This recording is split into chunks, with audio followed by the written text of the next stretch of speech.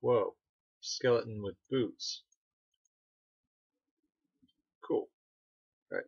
Hi, I'm Top of the Nun, and this is DiabloDrops' plugin tutorial. First off, what are DiabloDrops? DiabloDrops are these items here. They can have ridiculous names like Victorious Measure, Steel Thunder, Terrain Puncturing, or really weird looking names like that. They can also have really ridiculous enchantments like Respiration on a bow, or Feather Falling on a sword. They can also have these names like Unidentified, Lore, Magical, Rare, etc. underneath their names. Okay. So you can find them in chests, or my favorite method of finding them is to kill some sort of creature. So we have a creeper here, let's kill him, and he drops a Bowyer's Ox. So that's one of the first ways you can find these items. Another way is by finding these little weird structures. These are called ruins. So if you go to the chest in the center of each ruin, you'll find lots of different items. The amount of items that you find is dependent on the size of it. So this one right here is a this is a 5 size. So the height of it determines what kind of items you get. So the larger it is, the better the items you get.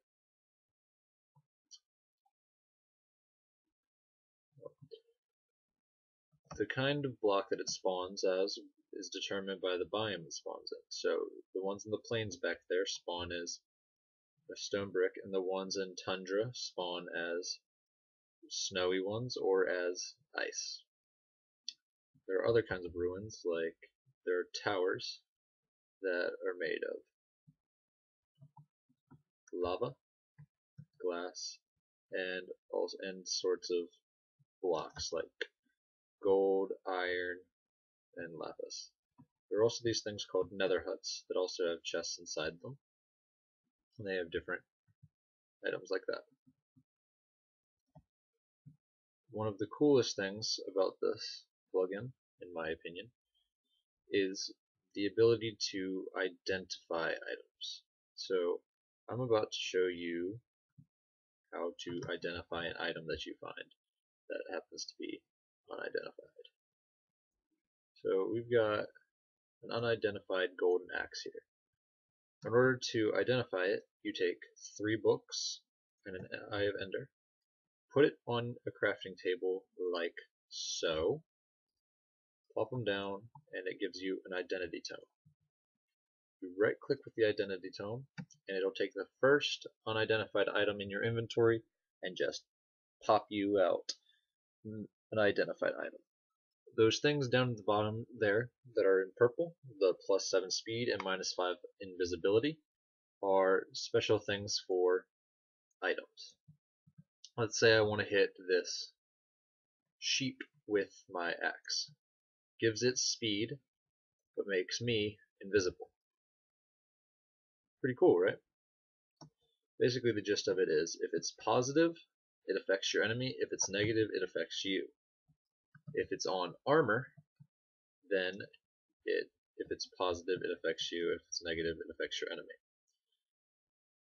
Another cool thing that you can do in order to get those sockets is by socketing an item.